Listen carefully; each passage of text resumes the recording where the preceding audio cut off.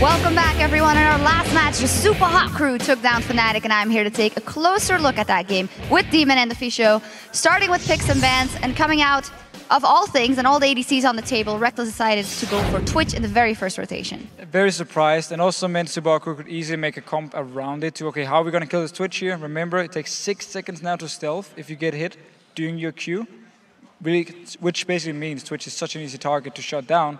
So a bit surprised about their first pick. Really showed also that Fnatic wanted to use one of their standard pick comps. It was also interesting just to hear from Mr. Rales as well, talking about how he was planning to go Kog'Maw, switched it to Lucian. Lucian again working out well, going with the standard build. Yeah. It's the right build to go, and everybody's, I think, finally catching on. Yeah, absolutely. Then talk about the beginning of the game, because Fnatic, as you said, their beloved pick comp, and it was working out in the beginning. I mean, sure, yeah, they got ahead before the real crucial team fights actually started. They managed to play well with it. However, Reckless never really got going in this game here. Twitch, I believe, actually was the first game since he joined the LCS where he didn't pick up a kill. So for him, it wasn't a good game. It was very easy for Super Hot Crew also to shut him down. And Fnatic, in team fights, never really had the damage they needed to take down all these bruisers here from Super Hot Crew. Yeah, and if you look at the team comp, it's the exact same one they took down SK Gaming with. It was, you know, everything in there. They almost took down Alliance. Of course, that was the base raise fight. The pick comps from 4.9 with the Twisted Fate, with the Reckless on Twitch, as you mentioned. It just didn't work in this one because, frankly, there was no one to pick off in Super Hot Crew. They were always together in groups. Also, maybe the Fisho, is there something related to the fact that it took him a little longer to get going the Twitch, and that was the window they had initially, and they just didn't have enough damage because of it? Well, all in all, I actually just think Super Hot Crew's teamfight comp was so good against Twitch because he has no jumps. He's an easy target. If you look at the rest of the lineup from Fnatic, Twisted Fate, no jumps. Yeah, okay, you run Ghost Flash. Still, once you get locked down, you're not going anywhere.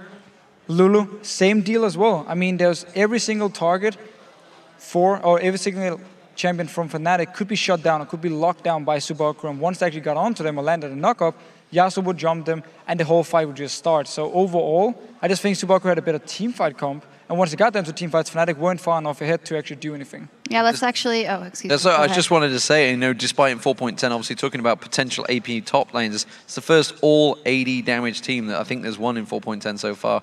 And honestly, they didn't look too bad. No, absolutely not. Let's actually take a look at one of the team fights where it's very well illustrated that they could pick off people. Let's pull that up on your screen. So Fnatic is actually ahead. We can just roll the clip here. It's a fairly long one. Fnatic group up in this mid lane. They take down the mid tower, and then they turn their attention on to Kazing here on Braum afterwards. Get a kill onto him. He dies, yeah.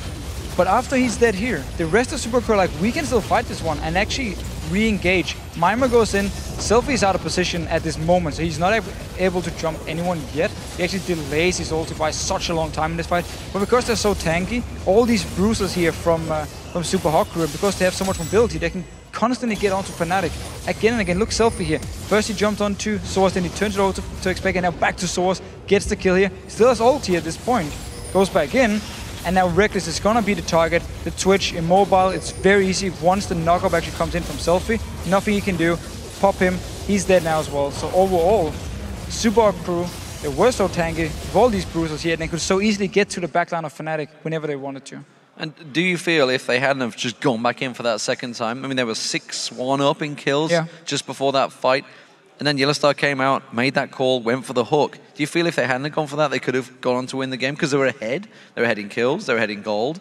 They were equal in towers, but they were looking stronger.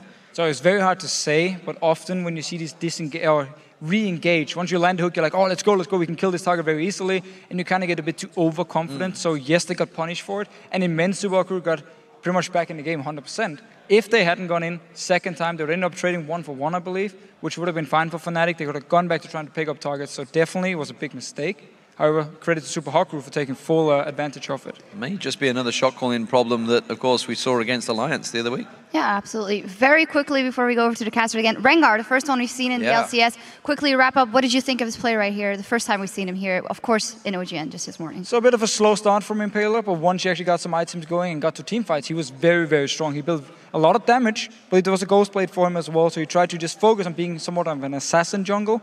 You can obviously also build him tank if you need it, but this time around they just wanted more damage. Yeah, it's something we saw from the career, obviously, this morning. We saw the tanky build, and we've also seen the damage build. Impaler went full damage on this one, that's for sure. He wanted to get the damage down. And you saw, when he got caught out, he went down very quickly. But if he could catch on someone like Reckless, which started a lot of things off, destroy them. Yep, absolutely. Solid play here from the Super Hot crew. Now, changing players in the middle of a season can be difficult for a team to adjust to. And the Copenhagen Wolves' Unlimited tells us that his team is ready to start climbing the standings.